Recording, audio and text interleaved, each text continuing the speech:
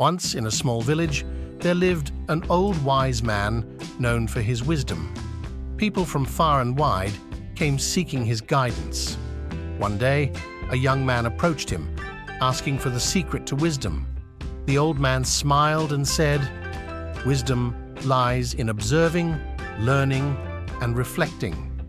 He advised the young man to listen more, speak less, and always seek knowledge. Wisdom is knowing when to act and when to wait, he added. The young man followed his advice, and over time, he too became wise.